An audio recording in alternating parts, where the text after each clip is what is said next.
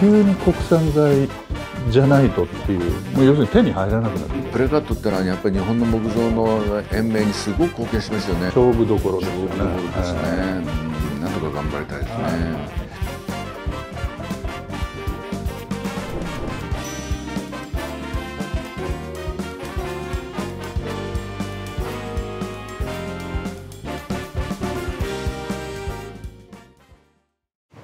MOCTION館長の隈研吾です。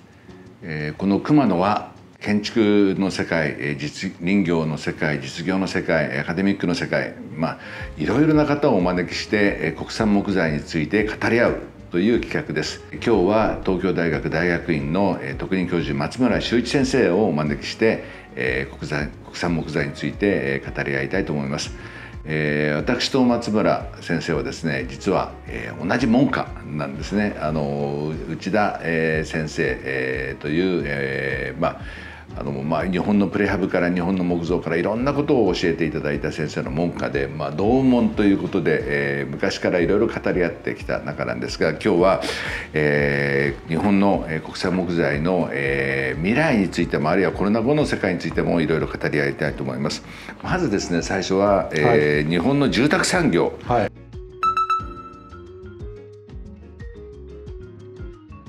これいわゆる内田先生がですね、日本の住宅産業に、ある種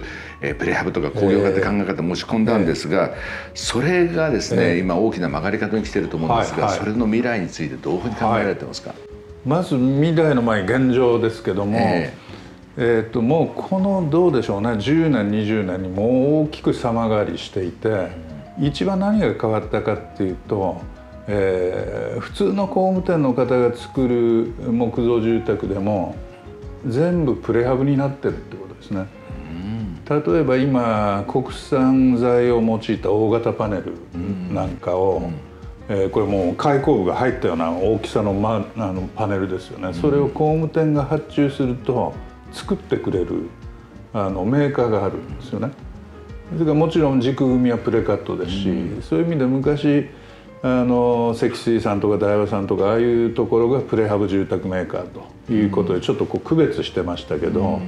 作り方としてはもう大きく言うとみんなかなり技能者も不足してるので、木造も含めて工場生産の比率が高まって、結果的に、こう大きく市場が2つに分かれていて、1つは、土地付きで比較的安くということで分譲住宅、昔言うと建て売り住宅ですね。これ大体木造住宅ですけれども、これが個数でいうと、一番たくさん建ててるのはここになります。分譲住宅業者、建て売りがいっぱい、要するに一番最大の番。それでそれは要するにファーストバイヤーっていうか、若いご夫婦とかが安く土地付きで手に入れる。で一方で建て替え少しお金を持ったところ、これに昔の大手住宅メーカーがぐっと行ってて、あそこ新大久保に、住宅展示場があるんですけど、ロッテの跡地ですね。であそこにこの間行ったらもう全部、3億とか。僕も大きいんでびっくりした。全然ね、昔の住宅展示場のイメージじゃない。変わりましたよね。坪単価がもう200万とか300万とか。で一方でさっき言った比較的リーズナブルっていうか手に入れやすい価格っていったら坪40、50万でやってたりするわけですよ。でこれがもう同じ住宅メーカーで同じようにプレハブ化してるって言ってもすごい幅が出てきて。その両方に向かっていってる、市場全体としてやっぱり新築は徐々にこう、量が減っていく方向だと思うんですね。だから未来的に考えるとやっぱりリノベーションとかそういうものが当然増えてきて、それと新築とかこうイーブンで混ざっていって、住宅に住む側からするといろんなことが選べると。で今日の国産材の話でいうと、木造が依然主流ですから、でその木造はある種の競争力を今持ってるわけですね。でその方々が国産材を多く今たまたまそういう時代にコロナでなってきてるので、そういう意味でのなんていうんですかね、国産材と住宅産業の関係っていうのは、まあ今後より多くの取引がなされる関係になっていく。それまあでも住み手にとってはどういう意味を持つかっていうのはまたちょっと別ではあるんですけれども、これはもうコロナの前まではやっぱりそういうところで作られるもの、もちろん集成材とかそういうことも含めてCLT も出てきてましたけれども、主にやっぱり外国産材中心に動いてたわけですよね。ところがコロナのいわゆるウッドショックというのがあって、まあそれまでもじわじわ国産材こう来てたんですけど、急に国産材じゃないとっていう、もう要するに手に入らなくなる。だからこれ今はそのちょうどいい、まあ、タイミングっていうかあるステージですね、次の国産材の時代に行けるか、あるいはまた流通が元に国際的に戻って、また例えばヨーロッパの材やカナダの材とかが安く手に入るようになったら、今度また国産材が競争力持たなくなるのか、それはちょっと分かりませんけど、今のうちに国産材の供給体制、今需要があるので、要するに供給体制がちゃんとできてなかったわけですね。山に木はいっぱいあるけど、それがちゃんとある値段で流れてきて、それがまた山にお金が戻っているっていうサイクルが需要と結びつく形で出来上がっていたかっていうと、まあ十分じゃなかったので、これがこの2年で徐々にこういろんなオーダーが入ってきて、こなせなかった量をこなさなきゃいけなくなってきて、これがちょっとずつ続いていくとおそらく国産材が普通に使われる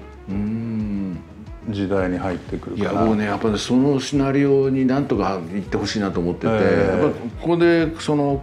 供給体制、やっぱりその森とね、国産材の森とそれから消費者との間のリンクがこう整備されてきたらば、そのきっかけにコロナがなってと思うんですよね。それが終わった後でもね、その面が機能すれば、やっぱ価格競争力も持てるし、それから大きな社会のこう国産材を使わないと日本の森がダメになるって社会の圧力も受けて、やっぱしね違う方向に行けるんじゃないかって期待したんですけどね。だから今まで使ってなかった人が使いますから、今コロナの時代では使わざるを得なく、ある意味なってきて、そうすると国産材が、案外簡単に手に入ったなとか、思ってたよりこうだったなっていうような生産者の方がきっと増えてると思うんですよ、初めて使ってみた感じで。それにずっとこう応えられる体制が組んでいけるかどうかですね。今だから勝負どころですよね。勝負どころですね。なんとか頑張りたいですね。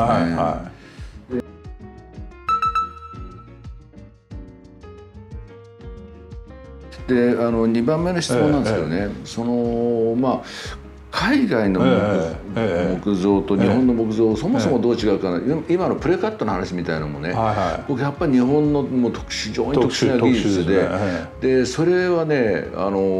世界的な松村さん、日本だけじゃなくて世界のいろいろ研究されてるから、それをどういうふうに位置づけるべきかっていうことをお伺いしたいなと思います。世界にはさまざまな木造の文化が当然あるわけですね。伝統ももちろんヨーロッパでも非常に伝統あるわけですし、で僕は一番大きな違いはもちろんそういう継ぎ手仕口とか大工の技能みたいなことありますけど、最近なんとなくね和室じゃないかなと思ってるんですよね。和室学って本も読まれてましたよね。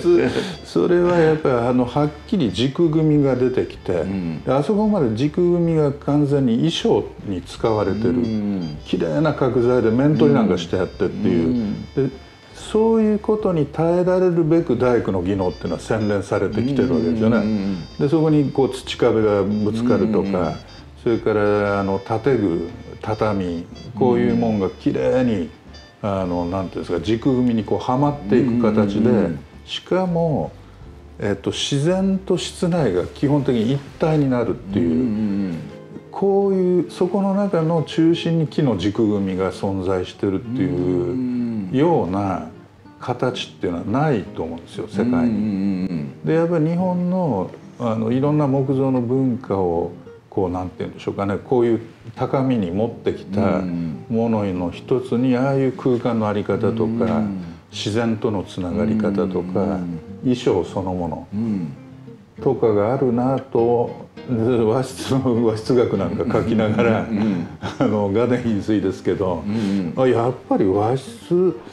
の存在が大きかったんじゃないかなと。なるほどね。でそうするとね、やっぱ和室ってプラットフォームがあるから、その木造っていうものが洗練されてきたし、それから生活と木造がつながってたっていうことが言えると思うんですけど、もう一つそのプレカットに関して言うとね、これある意味でもう機械でものすごいことができちゃって、これが日本の大工の腕を落としたって説もあるし、逆にあれは日本流のある種の洗練だっていうのもあるけど、その辺の評価はどう思いますか？それは両面アンビバレントなところがあるんですけど、技術が出てこなければ木造はもっと早く滅びてた可能性があるんですよ。つまり競争力が持てたわけですね、他のプレハブとか。冒頭申し上げたようにこっちもプレハブ化したと。だから技能者が減ってきてもある質を確実に保てるシステムが出来上がったわけですね。で実際技能者の数も減ったし、質も十分には保てなくなったわけですね、バブル以降。でそこにプレカット出てきたら、それを補うことができたので木造は競争力持てたんですけど、もしこの技術出てなければ木造はもうなくなってたかもしれないですよ。そういう意味では大工は確かに手加工で自分できなくなってるけども、他にもやることありますから、ここの何ていうんですか、うまい共存っていうのは、今後の課題でもあるんですけどね。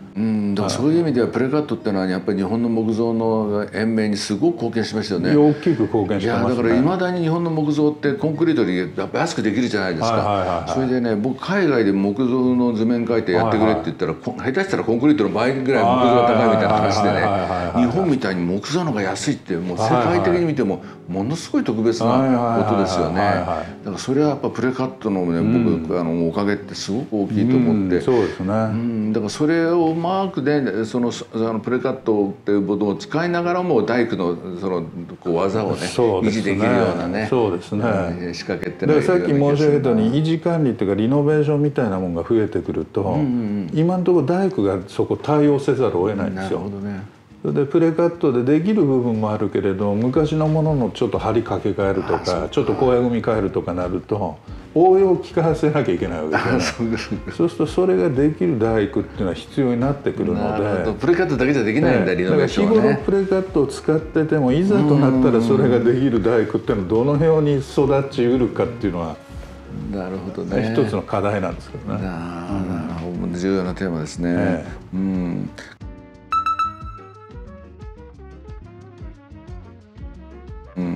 次にお聞きしたいのはですね、今コロナっていうことで、それが国産材を使わざるを得ないっていう特別な状況っていうのがあったっていう。でその後コロナの後ですね、その日本の木造はどうなるか、日本の都市が引いてどうなるかみたいな話をですね、ちょっとビジョンを聞かせていただければと思うんですけど。まずですね、なんとなく思うのはやっぱりコロナで遠隔でいろんなことできるようになったりっていうことも当然あって、みんな住む場所を自分で考えていいっていう感じになってきてるんですね。つまり通勤圏のこの中でしか考えられないのかと。そうすると例えば田舎でさっき申し上げたように木造の古いもん買っちゃって自分で直して住みゃいいじゃないっていう話が出てきて、事実友達もそうしてると。でそういうふうになると今まで住み方とか暮らしどこで暮らすかとかいうのが非常に固定的に描かれてたやつがすごく広がりが出てくるんですよね。でそうすると必然的にどんどん変な話ですけど森に近づいていくんですよ。つまり都市部で森も見ずに木のことを国産材かどうかとか語り合ってるのともう自分のそばにもう森があると、あるいは林業が近づく、あるいは友達がそんなとこ住んでる、林業やり始めちゃったとかいう関係性がこのコロナ後に遠距離で仕事ができるようになったがためにそういう環境が出てきて。で結局その国産材のことをいわばその値段が安ければカナダのものでもオーストリアのものでもね良かったわけですよね、消費者にとっては。国産材である必要はなかったんだけども、もっと身近なところに山があるとか木があるとか、捉えられる居住地選択っていうのが広がってきてるのはちょっと今までない可能性。そうですね。で実際ね、東京のねからの流出が増えてるしね、本当数字でもこんなはっきりは出てますもんね。そうですね。でその出てく行き先がやっぱしみんな森みたいなものを志向してますよね。やっぱり自然とかいうキーワードですよね。でキャンプできるとか、それは非常に大事。